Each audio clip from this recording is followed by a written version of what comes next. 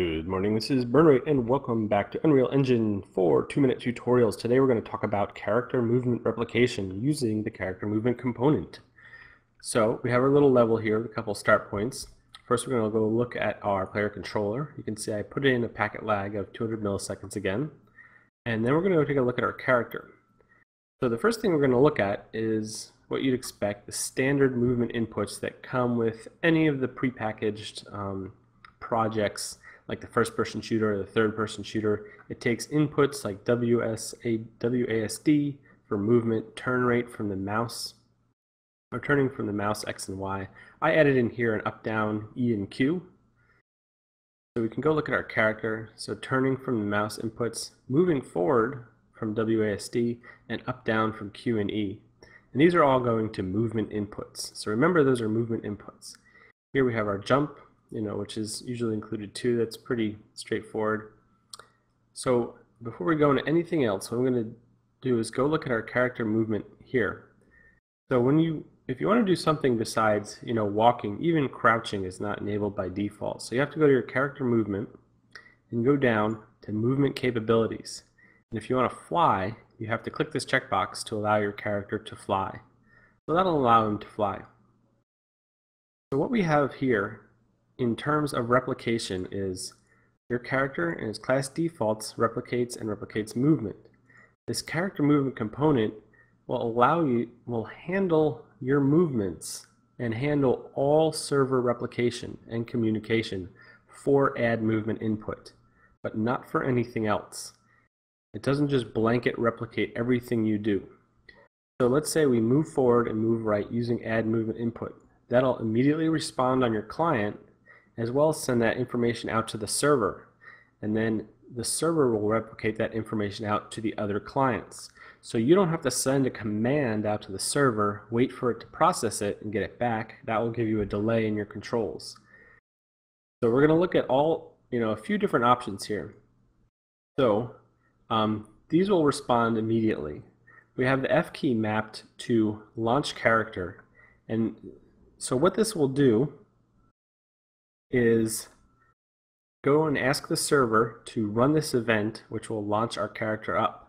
And we're going to see that when you press the F key, there's actually a delay on your client side. So the server gets the information, launches you, and then the server is trying to synchronize your character's position. So that's like sluggish controls. You can't really operate like that with any kind of lag going on. And then here, let's add another one in. We'll do T. And we'll just launch character locally and see how that behaves as well. So F and T. So F will do it on the server and T will do it locally. We go look down here. We have G and H mapped to setting our movement mode. So again, movement input is handled locally, then sent to the network, and then replicated back to the clients.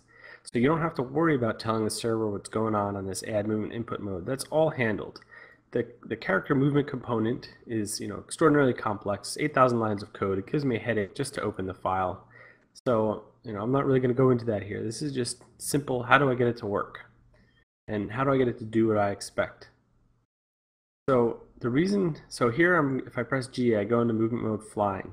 But what this is doing, it's calling a custom event I made that I told to run on the server and set the movement mode to flying, which I said is the input. I have my input here.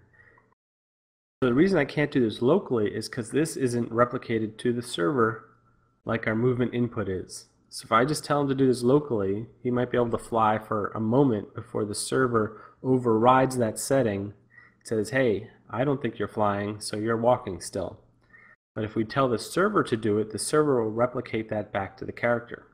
So let's go take a look at how this all works. We should be able to move around fine. T should launch your character locally, but the server won't see it. F will launch your character on the server and transmit that back to the client, but you'll get a delayed, laggy response. So you can't do that either. And we have setting our movement mode on the server, so that will work. So what I'm going to do is I'm going to press play. We have 4 players and no dedicated server. So we're going to be able to see the players and how the server perceives everything. So let's take a look at all these behaviors. Alright, so here we are. We can see in the upper left client 1, upper right client 2, lower left, client 3, and the lower right is server. And the server is standing off to the side. I can see all three of us. I'm controlling client 1, which is the guy that's moving around right now. So you can see, looking around, that's handled well. And moving, walking around, that's also handled well. So let's say I want to go into flying mode, so I'll press G. Now I can use, in the server, set the mode. So I can now use E to go up, Q to go down. Everything works just like moving back and forth. So I'm going to press H, go back into walking mode. So let's do the thing with the launch character and see how that behaves. So I'm going to press F. I'm going to try and hit it really loud so you can hear it on the mic. And what you're going to see is in the lower right, the server is going to jump first. And then, in a moment later, the clients are going to try and synchronize with what the server is doing. So if I press F, you can see the server jump first, and then the clients catch up.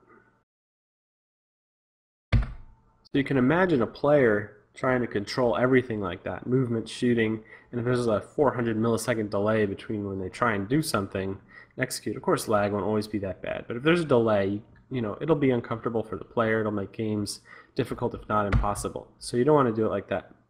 So we're going to take a look at also what T does. T tells the local client to launch. So you can see I press T, and he jumps up, but no one else sees it, and he gets snapped back down because the server says, hey, I didn't see you jumping. What are you doing up there? So again, we can go press G, go into flying mode, and press Q and E, go up and down, left and right, back and forth, and that all works well and is handled over the server. It's nice and smooth.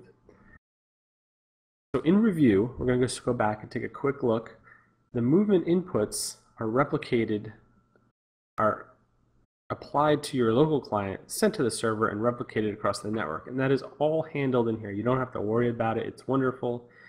That's how these things work. That's what's set up in Unreal Engine. For other things, you still need to tell the server, and the server can replicate that back out.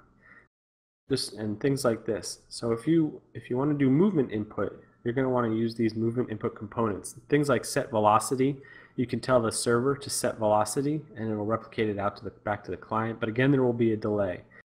So this was just a basic overview of how to get character movement replicating.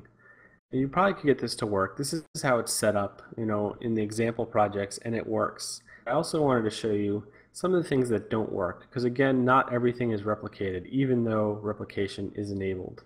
You have to explicitly tell it what to replicate and what not to, and you can see how these things behave.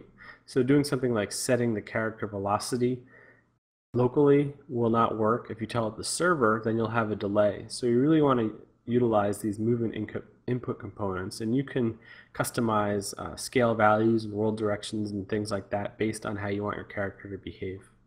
So I hope this was useful. It is a complicated and difficult subject. It's difficult for me to explain, even the simple parts, and I'm sure there's parts of it that weren't clear. So if you have any questions, leave a comment, let me know. Tell me what you think, and tell me what else you'd like to see a video on. I hope you enjoyed, and until next time, have fun.